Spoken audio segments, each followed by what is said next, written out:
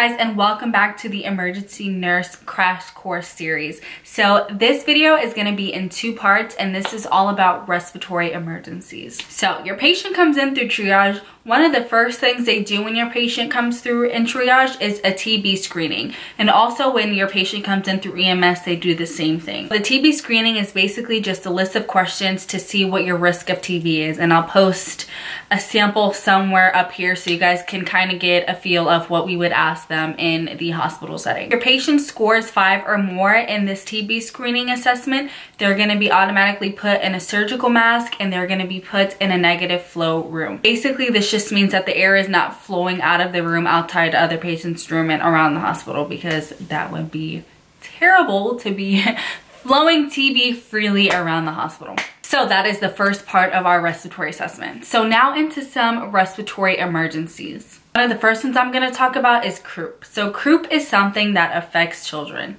Whether you're in a pediatric emergency room or an adult emergency room, you still see pediatric patients, so you need to know how to take care of some of the emergencies that come along with pediatric patients. Croup is basically just an upper airway infection, and it's characterized by a barking cough. Once you hear a croup cough, you will know what a croup cough is. Some other signs and symptoms that can go along with it is a low-grade fever, accessory muscle use when breathing, and inspiratory stridor. Stridor is basically just a high-pitched wheezing that you hear on auscultation. Stridor is just caused by a disrupted airflow, which is making that noise that you hear. So some of the treatments for croup is possibly a soft tissue x-ray of the upper airways. You're definitely going to want to keep this patient hydrated. Give them steroids to decrease the inflammation in the airways. Definitely for every single patient that comes in, but especially for patients that come in with any type of respiratory issues, you want to make sure you have your O2 monitor on them at all times, because at any point in time, this patient can go south and you will have no idea unless you have your monitor on them. So steroids, fluid hydration, O2 monitor, and humidified O2 to kind of keep those secretions loose. So the next respiratory emergency is also something that affects kids mostly. It's called epiglottitis. This is something that's a little bit more rare, but they talked about this in nursing school, and they also taught this in our ENTC class. So basically what it is it's a bacterial infection that causes inflammation.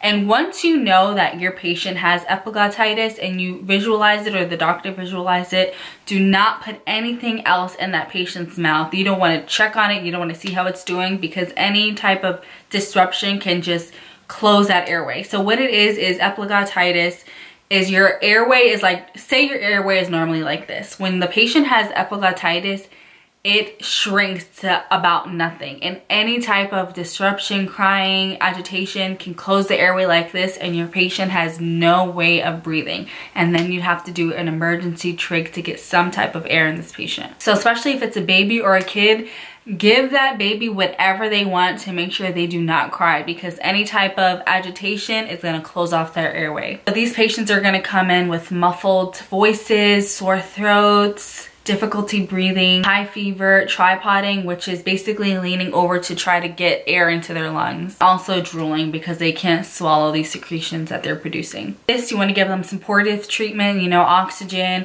and definitely antibiotics. Again, most important things with this patient is do not agitate them, supportive treatment, and prepare for emergency trach if necessary. So the next respiratory emergency is foreign body. This again is something that can affect kids more, but this can happen to anyone. This can happen when kids get a hold of little tiny toys or anything they find around the house, and it gets lodged in their airway.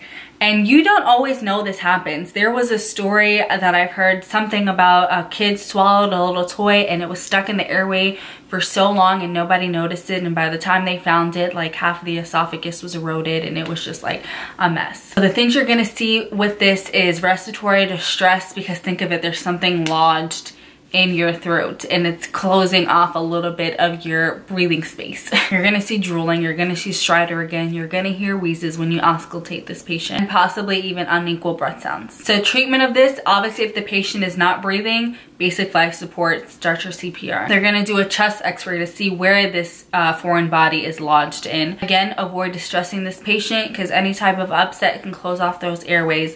And also some people might wanna give glucagon. Glucagon is not only friendly for patients with low blood sugar. It also relaxes the smooth muscle to allow the foreign body to pass. In some extreme cases, you might even need to surgically remove whatever is stuck in there.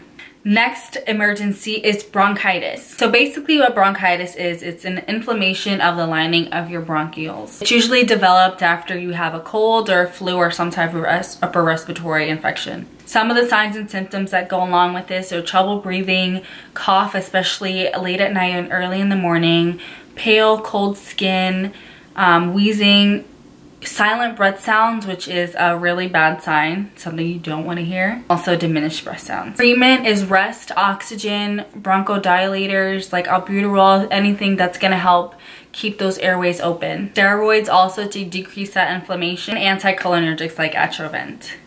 Atrovent or Atrovert? I hope I'm saying that right. Atrovent.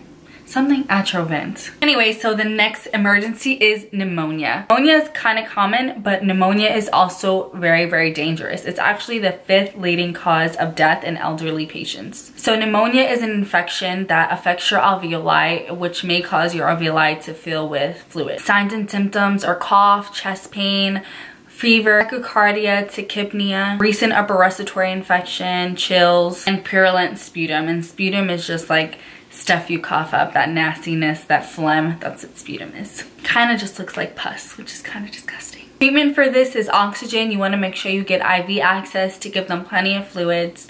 You want to give them steroids. They're going to get a chest x-ray and they're going to get antibiotics. All right, guys, so that is the end of part 1. Make sure you guys stay tuned for part 2 of respiratory emergencies.